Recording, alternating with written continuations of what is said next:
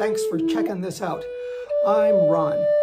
Now, if you've been kind enough to check out my channel before, you know that it's mostly about Native American flute playing, and it will continue to be mostly about Native American flute playing.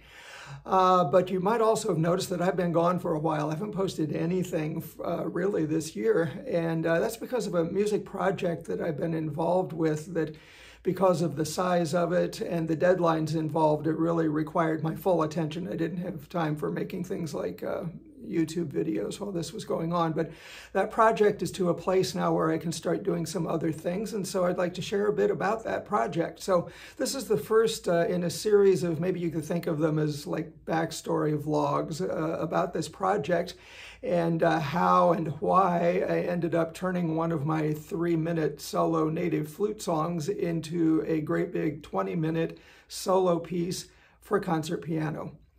Now, along the way, we're going to look at a number of different things. We'll look at some of the special places and my memories of those places that helped guide the piece. We'll look at some of my favorite indigenous poets and painters whose works provided much needed inspiration now and then along the way. We'll look at some of the backstage prep rehearsals as we get ready for concerts and workshops along the way. And then for all you fellow music geeks, we'll even talk about some composition techniques and notation choices, and maybe even a little bit of wrestling with music notation software to get things to look the way they need it to look. So what is this project? Early this year, I was contacted by my good friend and colleague, Paul Barnes. Paul is a brilliant classical pianist with a special interest in new music. He's also a Greek Orthodox cantor. Been working together for a number of years at this point. Paul commissioned me to write a new piece for him, an extended solo piano piece. He asked for something 17 to 20 minutes long that he could play during the 22-23 season. As we started on the project and got working on concepts and focus points and that kind of thing, the title of the piece eventually became The Way of Mountains and Desert. That title's inspired by a poem from one of my favorite indigenous writers, Ophelia Zepeda. Zepeda is Thona-Otham and is also one of the world's leading linguists. Now, originally, Paul thought he wouldn't need the score to start practicing this piece until well into the summer, but then he ended up booking some concerts for the summer. So the deadline got moved way up, and that's why you haven't seen me for a while. Like so much of my music, whether it ends up being for native flute or not, The Way of Mountains and Desert is a music of place, and it started out as a solo flute song. I'll be talking about this a lot more in upcoming videos about this project, but for now, here's a short excerpt from the solo flute song, along with some really pretty desert pictures. Many thanks to all the wonderful photographers who make their work available on Unsplash.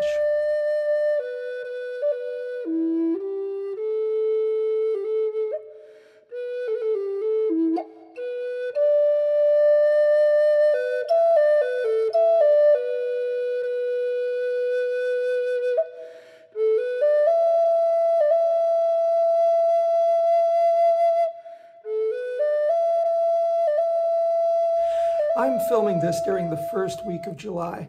Paul and I have been having rehearsals on the piece via Zoom for a couple of weeks. We recorded one of those rehearsals, so I'll be able to share some clips of that in future videos as we go along. Right now, Paul is in Greece, and next Friday, July 8th, he will be doing kind of a preview performance of parts of The Way of Mountains and Desert on a concert in Xanthi, Greece. He'll be giving the first full performance of the piece in Houston, Texas, towards the end of July. Coming up towards the end of September, Paul and I will be doing concerts together in Omaha and Lincoln, Nebraska. On those concerts, of course, Paul will be playing the new piece, but we'll also be doing my piece Beads for native flute and piano, and we'll also be doing some version of some parts of my Lunas y Agua pieces. Those are structured improvisations using graphic scores, and they're actually solo versions of for native flute of some of those here on my channel. Just go to the Lunas y Agua playlist and you can check those out. For the Nebraska concerts, we will also be joined by bassist extraordinaire Danielle Meyer.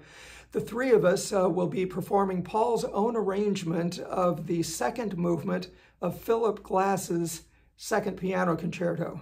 A bit of a mouthful. This is actually the piece that brought Paul and I together.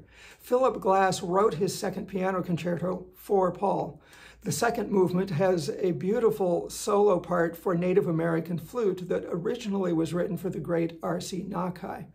Several years ago, there was a performance scheduled that Mr. Nakai was not available for, and he kindly recommended me to take his place. Paul and I have been working together regularly ever since. Now, after the Nebraska concerts, Paul will be performing The Way of Mountains and Deserts on concerts throughout the country during the season. And it looks like we'll be doing a concert together again in New York City in May of 2023 to kind of round off the concert season. I'll keep you posted as things about that develop. As concert dates are confirmed, I will be posting them on my website, ronwarrenmusic.com. There's a link, of course, in the description box. And you can always keep checking back here because I'll be posting more videos about the Way of Mountains and Desert project. We'll also, of course, be posting more videos about native flute playing and flute playing tips. And I have some exclusive music content planned for the channel as well. So if you're enjoying all of that, please hit those like and subscribe buttons. It does help to get the word out, and you'll be the first to know about new things that happen. I think that's about it for today. So thanks again for checking this out, and I will see you again soon.